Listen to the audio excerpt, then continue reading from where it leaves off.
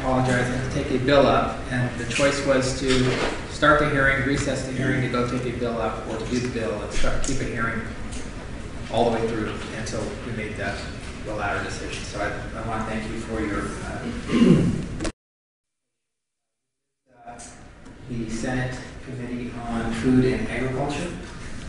Today's topic is evaluating the need for the California Department of Food and Agriculture's light brown apple moth eradication program, and it's a review of the LBAM Environmental Impact Report.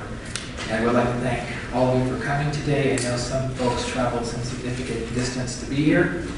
I'd also like to thank the department as well for being here. We have some questions on the sufficiency of the environmental impact report that we brought up at our last previous hearing on this topic.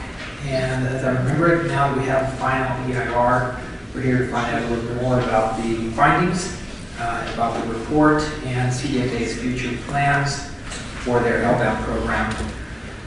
Overall, the goal today is to evaluate the need for CDFA's light brown apple moth eradication program in its entirety. And obviously, the committee today has jurisdiction over CDFA, and we have, of course, we're awaiting the final EIR product, and we will have some related policy questions on that product.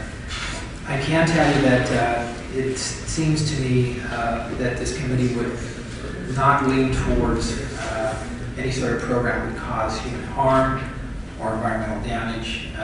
This is the Ag Committee. We're very concerned about these issues. And I do want to make sure the department on the record to explain and to talk to us about the evaluating factors that were considered in this particular EIR. It's a goal, obviously, for this committee to be as open and transparent as possible, and we believe that should hold true for the EIR process itself. Obviously, we're going to hear from farmers and constituents who are affected by some of these decisions by CDFA. We'd like to learn more about the impact of these decisions based on the EIR, not only to business operations, but to the economy as a whole.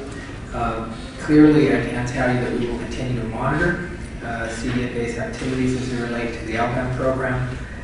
We will not, of course, hesitate to have future hearings on this issue in order to get final actions regarding the EIRs. This won't be the last hearing we have on this, I'm sure. And of course, we're interested in public comment today, so anyone would like to make public comment for the record, we'd be very interested in making sure we have that as well. So that being said, we have a revised agenda. I hope everyone's got that.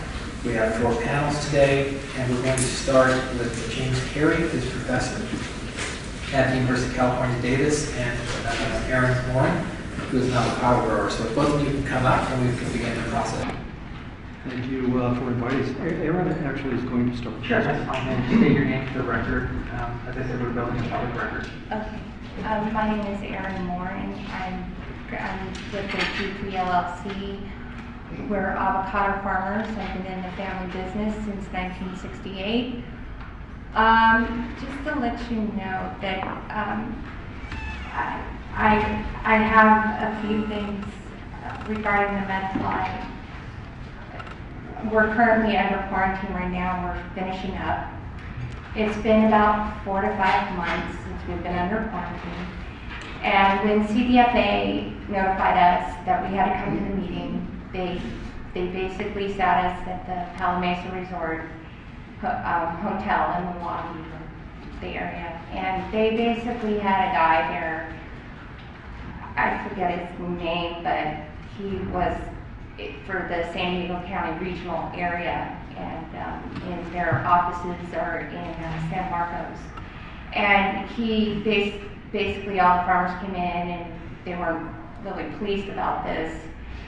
And so he just stood up and said, well, this problem happens to be on your end of the woods, and said that you're going to have to buy the Melphion for regular people, and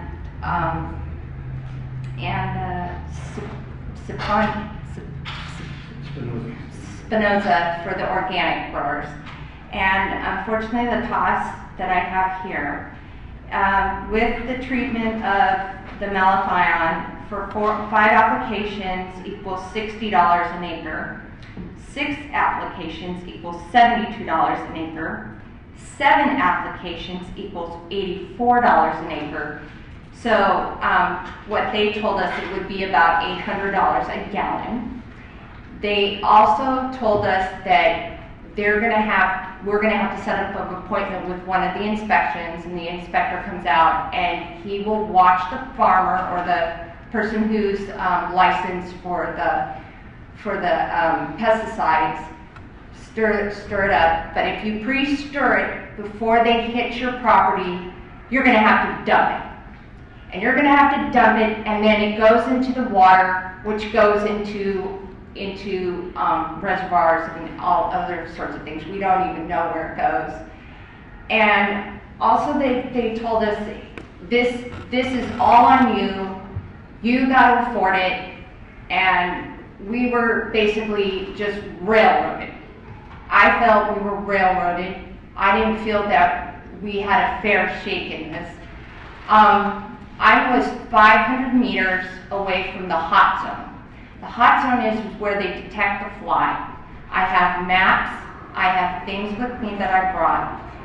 I will tell you that it was just heartbreaking to see a person from the government to treat us like that. We're farmer growers. We're people to supply food for our local areas and from our county. We want to stay in business. We don't want to be railroaded. Also, they gave us an option on buying insurance, quarantine insurance. So what my coworker did, she called our rural community insurance agency and talked about the quarantine insurance. And unfortunately, the insurance that I had was quoted in 2007 at 50% at CAT. The level is 50%. It's avocado. It's irrigated, and the acres is 270 acres. The price per acre is $1,832, and the base premium is $43,939.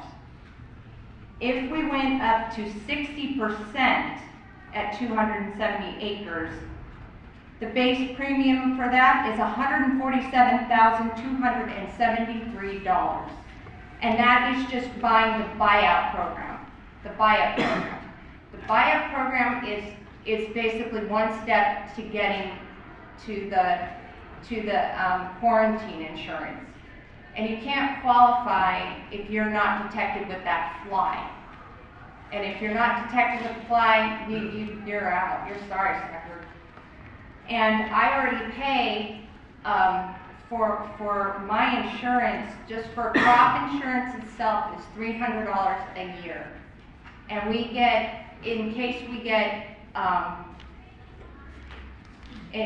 natural disaster happens, like a fire or flooding or other things that happen, we have to go through that. And the U.S. government also gives us a refund. The U.S. government gives us the base premium of $39,000. Yeah, this is from the United States government, $39,474, and that's what they're going to reimburse you if you had damages to just fire or rep damage or just minor like major catastrophe, but nothing like on this magnitude where we're getting quarantined. It's just, I feel that this is really hard for us to figure out where we go or how can we afford this when we've got water issues. We have to supply for fertilizer and feed and just all of that. It's just a catastrophe for us. My growth manager has been in the organic business for 34 years, and he says that if we continue on this path, I'm going to be out of business in less than 3 or 4 years. And he just feels for him, and he's even spoken to growers that just are shaking their head going, wondering what happened. Why are they coming down so hard on us? Thank you. Mm-hmm. Thank you. Okay, thank you, Senator Florez, for inviting me to testify. Because this hearing is concerned with approaches for dealing with exotic pests, because I know a great deal about the medfly, and because Aaron Moran, who just testified before me, has issues dealing with the medfly, my testimony is framed around this pest. However, I believe that virtually all the concerns that are raised on medfly can also be raised on other pests, including LBAM.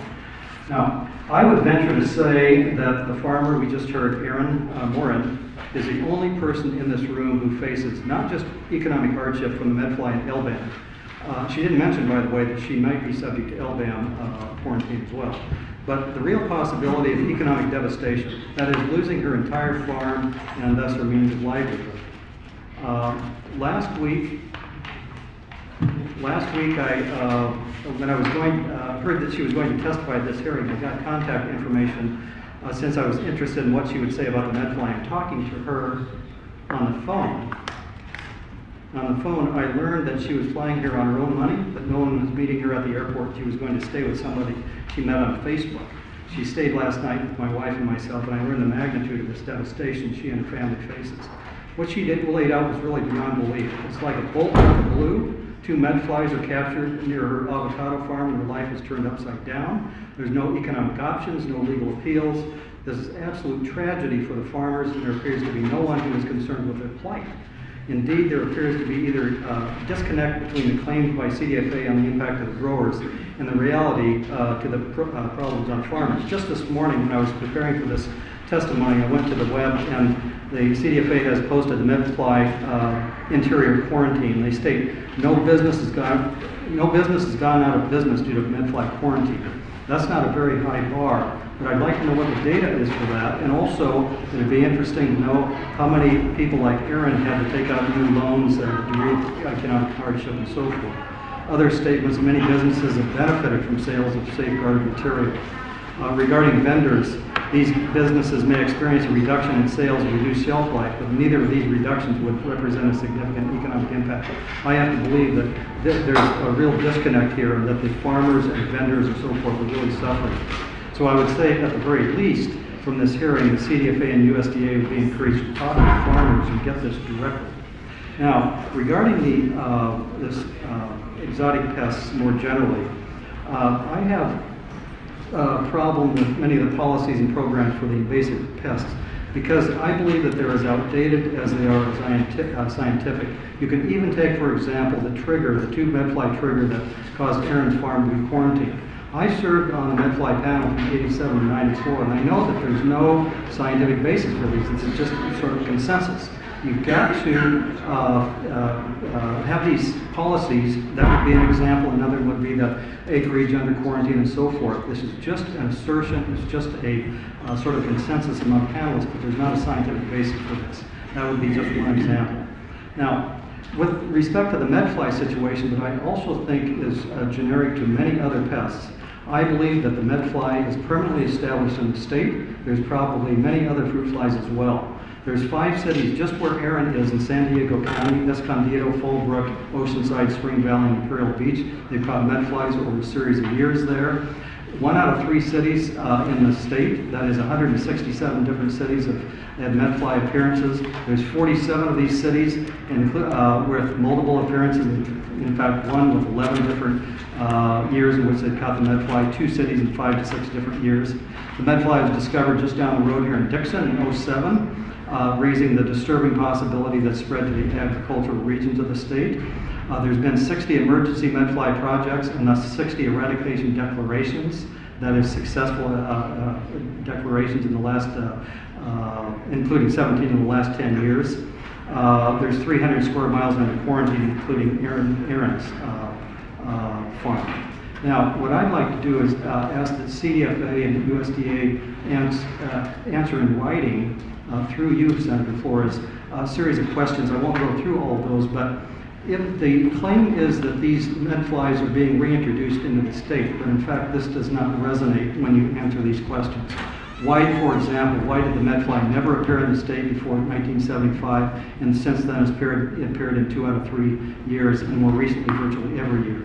Another example, why are there no medfly outbreaks in other high-risk but medfly-friendly states, such as Texas, Arizona, New Mexico? They too have international airports, vacationers from Hawaii, and migrant workers. There's a series of questions like this. It simply does not make sense that you only find these in California. This 100% of all medfly outbreaks are in California. This is worldwide, not just in the country. Now, I believe what to be done more generally about the exotic pest. I believe that we need a complete overhaul of the exotic pest paradigm. It simply cannot be changed by fine-tuning or tweaking. I believe we need something like a congressional hearing, including with the Secretary of Agriculture. I also believe that we need involvement of the National Academy of Sciences.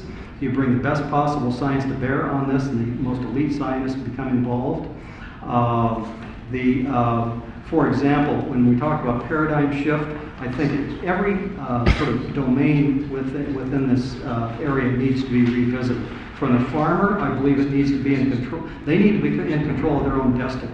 You can have a consortium of farmers. It needs to be more in their hands than just in the state's hands, tapping into these emergency funds. The quarantine, we've got to work with farmers so that the local concerns are taken into consideration in concert with the more global concerns. Right now, Erin is just thrown under the bus, she was saying last night. Intervention, there's new tools. Where's the molecular biology here? There's just spectacular science available, and this is not being brought to bear on these exotic pests. Monitoring, you should be able to, what they call barcode a fly, within 24 or 48 hours and know where that fly came from. Not just in Hawaii, but in fact where in Hawaii, or Guatemala, and so forth. Exclusion, trade, all these things need revisited. I'll end here with a projection. I did a really rough regression here, and what's the trend here in terms of emergency projects is about 1 new emergency project every 2 years, but there's huge variation. And it's variation from 5 to 17 over the past 15 years or so. So in 10 years, that means we'd have 16 on average emergency projects on exotic pests with an upper limit of maybe 22. In 20 years, we have 21, upper limit of 30. 30 years, we have up to 35 or so.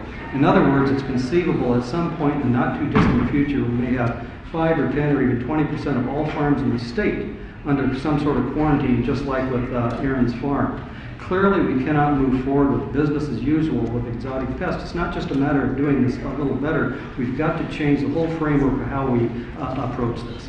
Thank you for inviting me. Chairman Florez, Vice Chairman Maldonado, and esteemed members of the Senate Committee on Food and Agriculture, thank you for taking the time to hear testimony today about the light brown apple moth and the implications of the quarantine program. My name is Chris Middlestad, and I am the founder and CEO of the Fruit Guys. I founded the Fruit Guys in 1998 as a way to deliver fresh fruit to offices to replace junk food and help employees eat healthy while at work. We're a privately held family business that remains active not only in the business community, but also through service work that includes donations of food to those in need, farm stewardship projects around sustainability, volunteering for organizations such as the California Task Force on Youth and Workplace Wellness and Shape Up San Francisco. As a Bay Area-based business, we are advocates for locally grown produce and have followed that philosophy throughout our expansion by opening up local operations in places such as Philadelphia and Chicago so that we can buy from farmers in the region by season. Because we buy directly from many small and organic farmers in California, I have been given a view into the impacts of the light brown apple moth quarantine that I would like to share with you today. I draw 2 main conclusions from observing and talking with the small farmers that we work with. The first, as you will hear, is that it is truly the quarantine and not the moth that is most damaging to small California farmers. The second, as I will explain, is that the light brown apple moth quarantine is inadvertently creating international trade policy that benefits international farmers importing product from countries that do not quarantine for the light brown apple moth over our own local California growers who are having to exist under the terms of this quarantine. Blue Moon Organics, a small organic farm in Aptos, California, is a provider to the Fruit Guys of fresh organic strawberries. Greg Rawlings and his wife Amy are the owners, and we've worked with them for a number of years. Greg is one of the farmers we work with who has been quarantined. Greg sells nearly all he grows locally within 150 miles of Aptos. His first quarantine for light brown apple moth came in late June and early July of 2009, State officials found 20 suspected light brown apple moth larvae on 3.5 acres of a 7-acre strawberry patch. At the time, they told Greg that they would get back to him within 7 to 10 days. His product and that 3.5 acres of land was under quarantine for 3.5 weeks before officials got back to him with an answer that it was not the light brown apple moth, but a native leaf roller in his fields. Strawberries are, of course, fragile and need to go to market immediately, especially organically grown ones. Thus, during the first quarantine period, Greg not only lost his crop, but also had to pay pickers to remove the berries as they came in during this time so that they would not fester and ruin his future crops. The payment to workers plus the lost revenue was significant. However, this was not the end of his story. As the first quarantine ended, inspectors again came out and now inspected the other 3.5 acres of his strawberry patch. This was toward the end of July in 2009. In this section, they found 110 larvae, and again quarantined Greg and said that they would get back to him within 7 to 10 days. Greg asked them why they would assume that these larvae were any different from the others found just a few rows over, and thus why they would quarantine him when they had just proven that he had had a native non-LBAM leaf roller on his property. Greg did not get a sufficient answer. 25 days later, now into August and now past Greg's June-July prime strawberry growing season, CDFA reported to Greg that again all 110 larvae were in fact native leaf rollers and thus negative for LBAM. When Greg, exasperated, asked how he could avoid quarantine in the future, the answer he was given was that he needed to eradicate all caterpillars on his strawberries to be assured that he would not be quarantined. He was told otherwise, if they find anything, they will suspect LBAM and immediately quarantine. Greg asked, since they had found native leaf rollers previously, would this count to any documentation of not having found LBAM and thus alleviate quarantine threat? Again, they said no. As a sustainable and organic farmer, the kind we like to work with, Greg finds value in caterpillars as they provide food for spiders, which are a benefit to Greg and his growing practices. In total, in the summer of 2009, Greg lost nearly $40,000 in revenue and had to pay his workers to pick crop that was thrown away. He is still trying to recover from a year that includes this unexpected economic damage suffered from quarantine that wasted his time and money, as well as the taxpayers' dollars, for a moth that, according to Greg and other farmers we work with, as well as scientists both here and abroad, this is not a threat to a farmer's crop whatsoever. Greg's story is not unique, but it is a good example of how we are hurting our local growers. I would now like to address how this policy not just hurts these local farmers, but also potentially benefits foreign farmers and creates a damaging and unfair trade imbalance. As an example, I would like you to think about 2 apple orchards, exactly the same. Both of them with light brown apple moth in them, in equal amounts. One farmer was given a pass from the light brown apple moth quarantine and allowed to sell apples to the grocery store. Another was restricted from sale due to the quarantine. This would seem like a clear case of a policy applied arbitrarily and subjectively that benefited one farmer over another without any legal basis for doing so. What could possibly be the difference between these 2 farms? In this case, an example that I'm giving you, one is in New Zealand and the other is in California. This is exactly what is happening in our relationship with New Zealand farmers who are importing fruit into California. In New Zealand, light brown apple moth is prevalent and farmers are not quarantined. Product can come into this country and state and be sold in our grocery stores. However, our domestic growers, our local growers, our organic growers who have the most dedication and appreciation for keeping California land healthy and productive are being restricted from selling their product and earning a living by those entities that are supposed to look after their interests of California farmers. I would imagine as a goal, CDFA would at least want to make sure that there's a level playing field for all, which currently, as a result of this policy in regards to domestic and international trade status, there is not. I know that this is a complex and contentious issue, and I appreciate your openness to hearing my arguments against the quarantine and why it is bad from a business perspective for California and for our farmers. Thank you for your time. Thank you very much.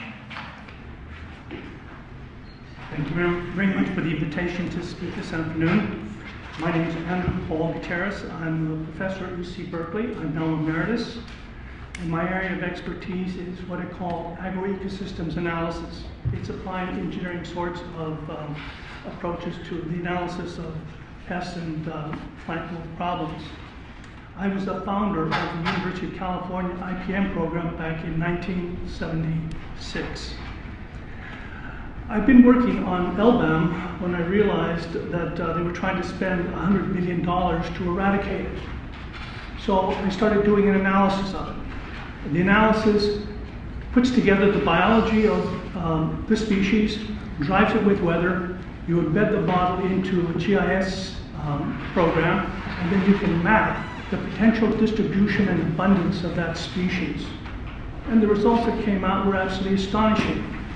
It said that this species would be limited primarily to the coast, that there would be some intrusion into the shadow of the winds coming in from San Francisco Bay in toward Sacramento Valley. And when you look on the ground, light brown apple moth is a very difficult species to find. It's not very common. And if it is such an important pest, why is it so difficult to find?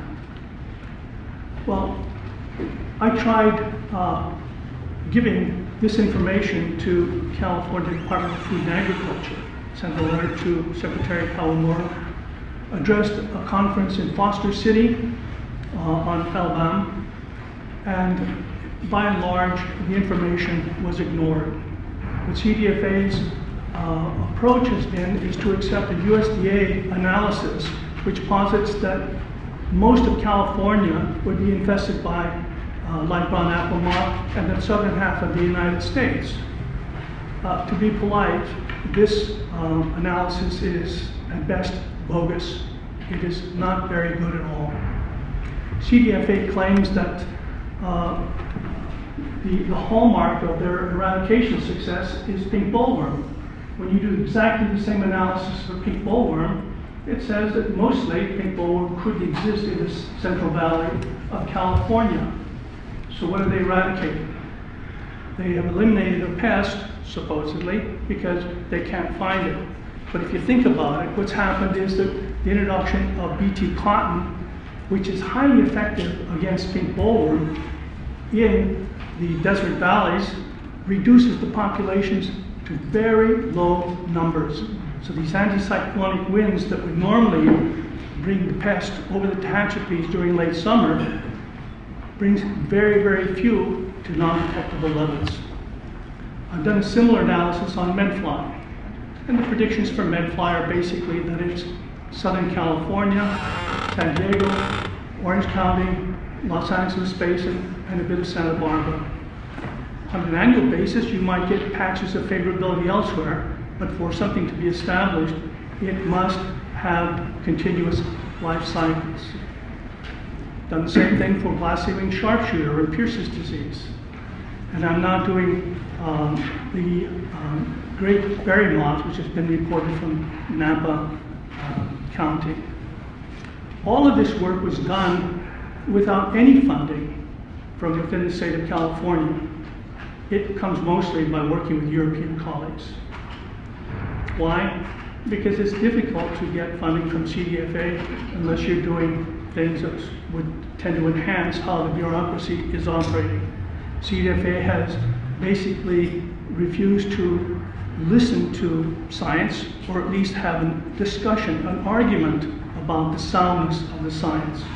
And that does not bode well for the future when, as Jim Carrey said, we're going to have an abundance of new invasive species coming in. So my recommendation would be the following. The biology of species are not idiosyncratic. If you understand the biology and you can describe it in a simulation model, a mathematical model, and you can drive it with weather, then you can start predicting the kind of performance that it's going to be having in a particular area, and you can start mapping where it can be most destructive. In the state of California, this does not exist. This was the original goal of UCIPM, to develop systems models for all the major crops in California. It failed because as soon as the monies became permanent, it became a mini grants program, and we never got there. So my recommendation would be is that we start getting back to science and not the politics and not the bureaucracy that drives a funding request. say within the state of California. Thank you. Well, Chairman and members of the board, thank you for having me here today and putting me on the board. I don't want to spend a lot of time saying the same things that were said in the last few minutes between James, Carey, and Aaron, and Paul, Dr. Paul Gutierrez, as well as Chris, as I would say exactly the same thing vehemently and repeatedly, and I'm in total support of what they've said here in the commentary. I want to bring up something that probably won't be spoken about today, and that is the general culture of the farmer in the complex. And you don't see a lot of farmers here today. And I would say that's the big reason I was asked to speak, is because their voices aren't being heard. There is a culture of fear, and these farmers are petrified to show their faces and their voices in front of a forum which will be critical of them for measuring what they say. I participate at Organic Pastures Dairy. I'm the founder of Organic Pastures Dairy in Fresno, selling our organic products. I have almonds and various different things, raw dairy products, so on and so forth, throughout farmers markets in California. And we repeatedly hear from other farmers, pear growers, apple growers, strawberry growers, that these kinds of actions are done as, they're not included in the process, and they're fearful to speak up in opposition to the process or in contribution to perhaps a better remedy in the process. And I would just repeat that I completely support what's been said before. However, I want to put an additional tangent to this discussion, and that is the fear factor of the farmers not being encouraged to be a full partner in the discussions because they're just scared to death. And the organic farmers are very fearful because of their certifications and their inability to go to a farmer's market where they be under quarantine, or the required pesticides or inhibition or suppression measures that they're being asked to do. So I would just add the other tangent to this is that the fear from the farmer being scared to participate in the process. Thank you very much for your time. Thank you. Thank all of you. Let me just for this panel, we use some words that I've kind of written down: fear, politics, the issue of whether or not this study is actually valid. Is the bottom line from all of your perspective that this is something that we're never going to eradicate anyway? I'd like to hear just your opinion. I don't think so, and I think... Microphone. I'm sorry. Go ahead. I don't think so, and I think Jim Carey is on record as having said the same thing. He's probably been here for quite some time. Populations are low. They're being controlled mostly by natural enemies, so they're just going to become part of the background. They feed on all kinds of things. Okay. Yes. I'd also add too that the farmers that we work with, I think again talking about the culture of farmers, that they would like to handle these things to some degree on their own and make decisions, especially the organic ones, about their organic farms autonomously about how they're going to handle their pest programs. And the ones we talk about, when we brought up, we did a survey of 20 farmers in Northern California we work with to get this data about who's been affected by the apple moth. And they laughed when we said the apple moth, because they said, gosh, that's so far down on the totem pole of things that we worry about, that's just not something that is even considered dangerous to a farm. If I could just add one more thing. The world's an immune system, and it lives and breathes. And as we create opportunities and voids where we get rid of the biodiversity, we start inviting things to occupy our space that could be a problem, could be a pathogen for us. That goes for anything. Inside of a creamery environment, a pasture, your gut, in environments where we're worried about invasive exotic species. We have an immune system macroscopically, the whole entire world. We have them also in our backyard and in our children's guts. We are one huge immune system. We have to work with Mother Nature, or else we're going to be tangling with her forever. So it's very important to work with her. The other thing is that you have to look at these species almost one by one, and they have different potential.